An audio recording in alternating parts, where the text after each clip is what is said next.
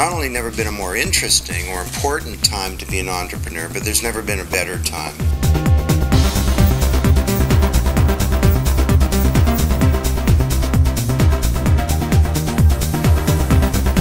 To be an entrepreneur means to have this magic and this illusion just to make a project a reality, and how to make this a reality something that provides benefit to the society.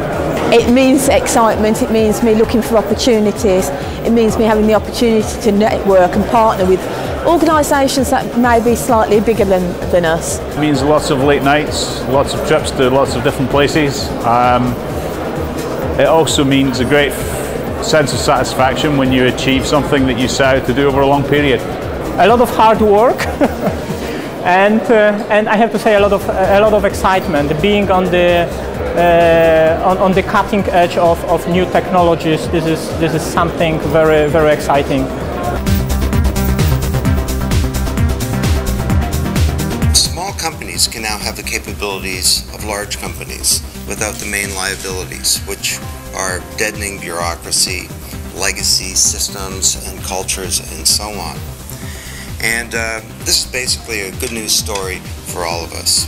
Being an entrepreneur is meeting people, convincing them that you can share value with them, and then share the benefit of those values.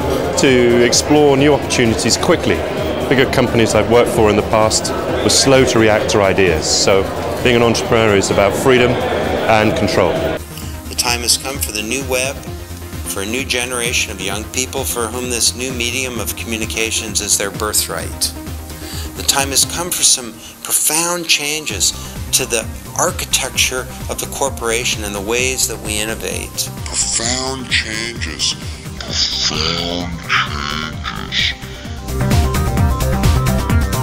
And being an entrepreneur means trying to manage all the resources that you have, but most important of all, trying to be always updated on what is the latest innovation. Constantly looking how to improve things and how to be of better value to your customer.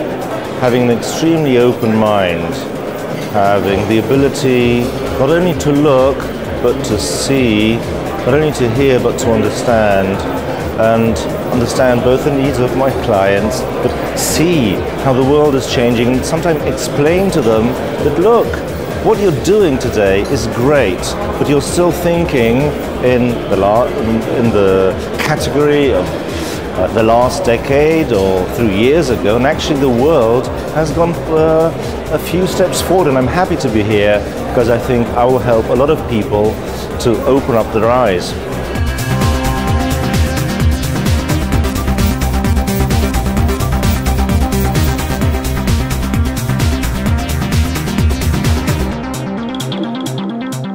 The innovators, the risk takers, the creators of employment, growth and wealth. You are the people who drive the European economy. We are providing finance either to equity funds like venture capital funds, and they are the ones who then decide which businesses they want to invest in. That's their job as technical people, as investors. It's not our job as provider of funds. The second things we're doing is we are providing guarantee schemes to banks and securitization schemes. That helps banks and guarantee schemes throughout Europe to finance their small and medium entrepreneurs. The biggest challenge is how we are all going to share the risks of the growth of entrepreneurship, and should entrepreneurs accept all the risk, or should they share that with other people? And if they take all the risk for themselves, they should have all the rewards for themselves, but if they share, we can all share the rewards.